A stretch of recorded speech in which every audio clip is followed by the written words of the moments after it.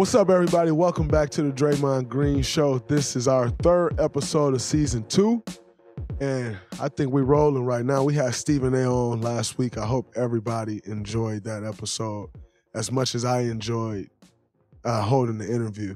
It was very fun sitting in the opposite seat of Stephen A. and asking him all the questions you want to ask.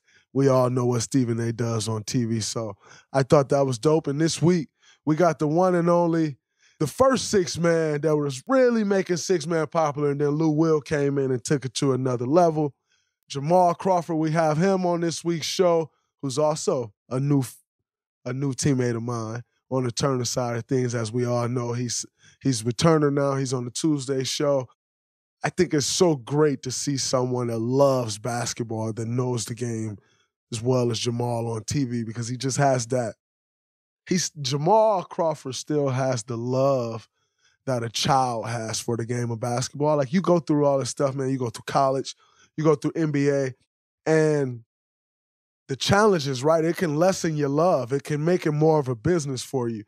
And even someone like Jamal Crawford, whose career maybe didn't end quite the way he wanted to end, still has that adolescent love for the game of basketball. And I think that's always refreshing. So to have that on your TV screen every week, I hope you take advantage of it. But first, definitely enjoy this week's episode. And we're going to bring him back for a part 2, because he actually was getting ready to go on TNT. And we had to cut the interview a little short, and there was so many more things to talk about. So I will make sure we get that delivered to you. But for this week, I hope you enjoy what's there. And over the next couple weeks, we got some amazing guests lined up. So make sure you subscribe to the show if you haven't already. Stay locked in. If you love the Dubs, you know that January is a key month for us. Big matchups at home against Phoenix, Brooklyn, Memphis, and on the road against teams like Boston and Cleveland. Gonna be a lot of fun to watch on television, but what if you actually could be at those games? For last-minute amazing deals on tickets, not just to the Dubs games, but your favorite NBA team, check out Gametime, the fastest-growing ticketing app in the U.S. And it doesn't stop with the NBA. Gametime has tickets to the NFL playoffs, NHL, and college basketball games. Even concerts and comedy shows, too. So if you're in New York and you want to go see the Knicks take on Cleveland or the Lakers, Gametime has you covered. Or if you want to see Adam Sandler live tonight, this weekend, anytime soon, download the Gametime app, create an account, and redeem code GREEN in all caps for $20 off your first purchase. Terms may apply. Again, create an account, enter the code GREEN, that's GREEN, for $20 off. No matter where you live, get out and have some fun this week. Download Gametime today. Last minute tickets, lowest price, guaranteed. But let me get into this week's top of the show, which is number 1, as we all know, the Golden State Warriors. Myself, my wife, who I was actually extremely happy was able to attend with me. We went to the White House yesterday, and it's my second time back, although I've won 4 championships. As you all know, we didn't have the opportunity to go in 2017 and 2018. Now, you know, they'll say, hey, they weren't invited. Quite frankly, it's cool to say, oh, you're not invited after you say you're not going. Like, if that's what makes you feel good, then great, and that's kind of what happened to us. So I don't think it was quite because we weren't invited. I think we turned down the option, and then we're not invited became a thing. But quite frankly, didn't want to go those years anyway, although the experience of going is absolutely incredible. But as you know, experiences are also made by the people that you attend them with. And so our experience yesterday was absolutely incredible. The hospitality that President Biden, our VP Harris, Kamala Harris, by the way, the hospitality that they showed us was absolutely insane. I mean, from the band that they had a few instruments from the band playing on the first floor when we walked in, went up the stairs, and it was a full band playing, and they're playing "We Are the Champions" when we walked up, and then just the different tunes that they were playing. Their outfits almost looked like the Nutcracker outfits. I'm pretty sure they probably were the Nutcracker outfits. I mean, it was such an incredible experience, and everybody were so nice. They were so open. I'd say obviously you meet the president of the United States, the vice president of the United States is going to take the cake. But one of the most interesting people that I had the opportunity to meet was President Biden's head speechwriter, Vinay. And he was so informative. Any question that I asked, I actually had the opportunity to speak with him at dinner a little while the night before our visit after the game, and just asking different questions. And it was such an incredible experience. And I think, for me personally, I enjoyed it because I didn't ask the questions from, you're doing this wrong, you're doing that wrong, or you doing this right. I more so asked these questions essentially from a dumbfounded space. Like, I really wanted to know these answers. I didn't have an opinion on it, so my questions weren't framed a certain way because I had an opinion on certain things. It's just things that I wanted to know. And he shared things that I won't share on here, but that were really, really enlightening to me, and also very informative. Like, I felt like I learned conversation started, we probably stood there for an hour and 20 minutes, just Steph, myself, him. Steph's godbrother, Cy, actually works on his speech writing team, which was absolutely incredible.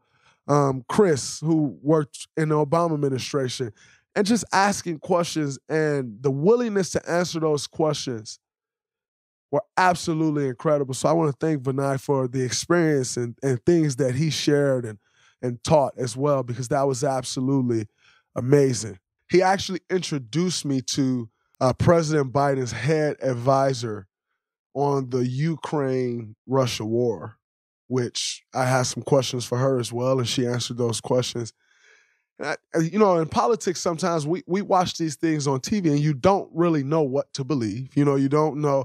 You look at one station, they're saying this. You look at the next station, they're saying something totally different. And so just to be able to get that firsthand insight was absolutely amazing to me.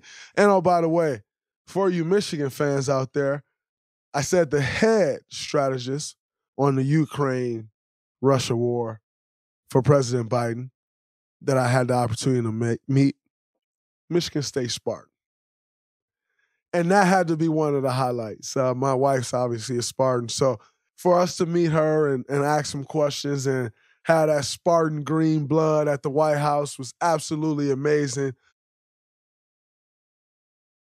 And it was really a highlight. And so those were some of the best people that I met. And don't get me wrong, we met incredible people. I think the job that they've done on putting an administration together, the people that they have around. One thing that I was really impressed with is the youth that they have in their administration. Like, everyone looks at President Biden's age and, his age is getting up there. But I think to have so much youth around, I think for me as an American citizen myself, that was very comforting because, so many times you get into politics and people are much older, and how do they relate to what a 24-year-old thinks, just a 24-year-old American thinks? But to see that there was so much youth within the administration, it's very comforting to know that they're getting that perspective. And it's not just the perspective of some 60-year-old or some 50-year-old, although 50 isn't old, I don't think, but it's a totally different perspective coming from generations. And the youth that they had around, I thought that was a huge thing. As an American, I left there and was like, wow, that's great. Like that made me feel like my point of view will be heard. My voice will be heard because they're all right in the trenches, if you will, of life that we're all in. You know, I'm 32 years old. There's 30-year-olds, there's 28-year-olds, I met some 24-year-olds. Like, it's just so to have those different perspectives around in the White House, I think is absolutely incredible.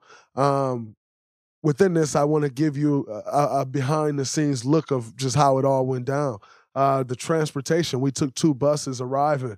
Buses get searched. They come on. You're not allowed to get off the bus until your IDs are checked. It's not like you're getting off the bus and they're checking them outside of the bus. It is as tight as you'd imagine. And then you enter those gates of the White House, and it's like, wow. Like, it produced no less of a feeling than it produced the first time we went in 2015. And, you know, to see how tight the security is, how dialed in they are, it's amazing. Like, to understand how high of a level that they're working at. Like, they're protecting the president. They're protecting the vice president. They're protecting our Constitution. The things that they're protecting and the level that they're working at. Like, when you walk in, you know, sometimes you walk into certain places and you feel like the security is overdoing something. When you walk in, you just know, like, no, I need to go about it this way. And they make you feel like it's no games.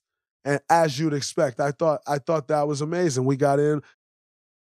One crappy part about the day was we had to walk a long ways because the buses aren't going all the way up to the White House, and it was raining.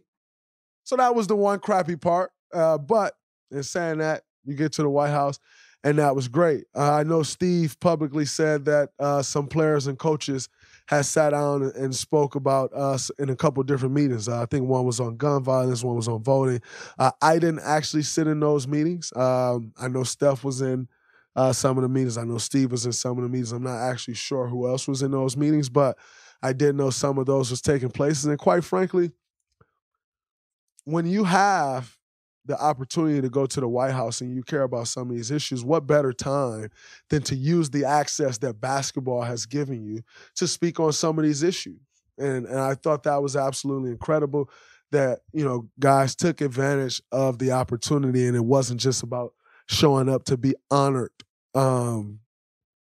for what you accomplished in basketball. My personal experience, like I said, was incredible. The one thing that I loved most about it was being able to share that opportunity with my wife. My wife having the opportunity to take a picture and meet Vice President Kamala Harris was incredible. My wife in college she actually wanted to pledge AKA. Our vice president is an AKA. And so just for her to share that moment, to take in that experience, for us to take in that experience together in our first year of marriage, absolutely amazing. She was very stunning in her all pink, what do they call it, Barbie core, or I think that's the term for it. Absolutely stunning. Made me look good, which I need and I'll take. So thank you to my lovely wife, Hazel. It was an incredible experience with you, my love. But that was great. The food was great. I actually got a chance to go in the kitchen and meet the head chef. The food was absolutely amazing. They had drinks. They had, the hospitality that they showed for us or showed us, had for us, gave to us was absolutely amazing. And I tipped my hat to them on that. And I was talking to a few people on the administration, and they were just saying, President Biden is really big on hospitality. He feels if someone come into your house, these are the things they should have, and that's how he makes sure the White House is ran. And I think that's absolutely incredible. One of the biggest things, we've talked about this before on not meeting your hero is usually a letdown. To go to the White House and it not be laid out the right way from a hospitality standpoint would be like meeting a hero and it being a letdown. So super thankful. The way they rolled out the red carpet was a great experience. And then also another thing that you love is to see the guys and women who's never been there before. It's not quite as drastic of a difference as a player winning their first championship and someone else winning their second or third championship. Because I'll tell you, as someone who's been before, it's still as amazing. And another thing, by the way, another touch that was really incredible that I was happy we had the opportunity to see were the Obama portraits are now up in the White House. We had the opportunity to see First Lady Michelle Obama's portrait. It's absolutely stunning. We had the chance to take pictures and see President Obama's portrait. And to see the portrait of an African-American woman and an African-American man in the White House like that, I'm getting chills right now just thinking about it. As a young African-American man, that's something that wasn't possible before. And so to see that was absolutely incredible. And it's just something that you saw and you really felt good about. And so overall, the experience was great. And I have to say my experience this time was even better than the experience last time. And that's tough, man. The last time we went with President Obama, like just that alone in itself is like, but like I said, it's about the people that you're with. And I think for me, what took the cake was just sharing that experience with my wife. So that's kind of a quick rundown, if you will, of our White House visit. I hope, if you haven't had the opportunity to visit the White House, set up a tour and see what you can see, because it's nothing like it. I mean, it is a one-of-a-kind experience. And just knowing all the history and all of the decisions that are made in one place, absolutely incredible. So if you get the opportunity, you're in D.C., definitely try to check it out. I promise you, you will not regret it. And actually, lastly, when President Biden decided that he was going to take the knee, and by the way, I had someone ask me yesterday, like, was there any significance in him taking the knee? I'm not someone that tries to make something more than what it is. What I honestly think it was and thought it was that level of the stage is lifted above the riser that we were standing on. So if he stands there, he's blocking someone. And trying to squeeze in, I think would have been even harder than him taking the knee at his age and getting up. When I saw him when I knew it was time to get up, I actually wanted to step onto the riser and help him up. But you're in the White House, and you don't want to make a sudden movement next to the president. So if you kind of look at the video, I kind of like start to go, and I pull back, then I reach my arm, then I pull back. Ultimately, want to hand a helping hand to our president and make sure he's well and he gets up well. But on the flip side of getting tackled by the Secret Service, I don't think that would have been good. So I stayed back, but know that my heart was in the right place. And then lastly, I'll share this with my experience. I had a long conversation with our vice president, Kamala Harris, and the gist of our conversation, or the topic of our conversation, was the game chess. I don't know how to play chess. I've started to learn the game and learn, I know what the pieces do now, but obviously, the strategy of it, I'm still not quite there yet. But we were speaking about chess. She learned how to play chess from her uncle as a small child. And I asked her a question. I said, which sparked we probably stood there and talked for 25 or 30 minutes, which is amazing in itself. I said, has it been everything that you expected it to be? And her eyes lit up and smiled from here to here. And she said, and more. And we went into, a little bit of what she's experienced, but then we went into just life, and it led us to the game of chess, and how in life, like the game of chess, it's very much like the game of life. There are a bunch of different pieces on the board. They all do different things. No, they're all not equally as important. But the movement of one, the protection of one, is equally as important to the makeup of the whole team. And it's just so many lessons from life that we spoke about that you can take from that. In chess, if you're looking one step ahead, you lost. In life, you can't just look one step ahead. You got to be 4 or 5 moves ahead.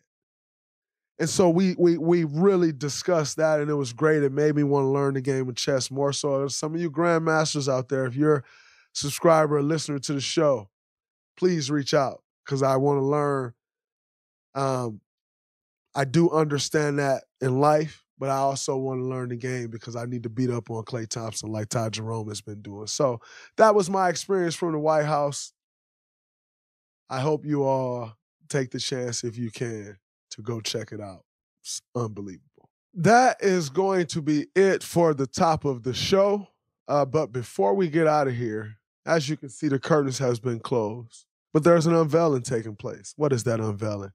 That unveiling is I am sitting in the room that all you people complained about me doing a podcast during the NBA Finals. I am in the great city of Boston. So you can see Boston, the city of Boston behind me. And as you all know, our listeners that's been here, you know, those of you that haven't and you're new, thank you. We love you. Hope you stay.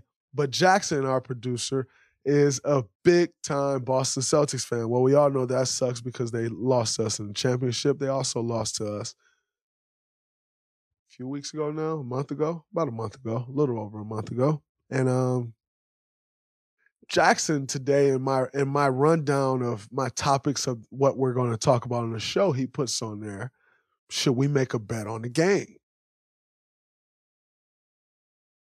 And I couldn't help but to think, I beat these people in the world championship. He's paid nothing. I just beat these people a month ago. He paid nothing. Now all of a sudden he wants to make a bet. When we're coming to Boston, quite frankly, you know we can win on the floor. Celebrated on the parquet floor. Only second team in history. So we know that. But I'm going to tell you what he's thinking for our listeners out there. What he's thinking is, Warriors been struggling a bit. Their record on the road has been it's a little rough right now. So we're going to sneak a win. So let me sneak a win in this bet. But where was that bet in the NBA Finals? Where was that bet before our road record starts sucking? Where was that bet then? We don't know. So he's trying to take advantage of the situation. Quite frankly, my out is I can't bet on Warriors games, brother. I can't bet on NBA games. So you just enjoy it as an L, as it's going to come. But if you have an opinion, we would love to hear it, Jackson. I was just thinking new year, new pod, new season. Maybe we could have a little friendly wager on the game. But you're right. You can't bet on the game. And I thought, Jaylen Brown's hurt right now. I figured we'd have to even the playing field, Celtics in first place, Warriors struggling on the road. Jaylen Brown out might seem a little bit more fair, But you're right. We'll have to see how the game goes, and we'll come back next week. I have a question for you. What did the Celtics finish the season in the Eastern Conference last year? First place. Sounds familiar. That's a wrap from this episode of the Draymond Green Show. They're in first place again. We weren't in first place last year, but guess what? First place. What's up, everybody? It's Draymond Green. Make sure you subscribe to the Volumes YouTube channel below so you don't miss any more of this great content going forward.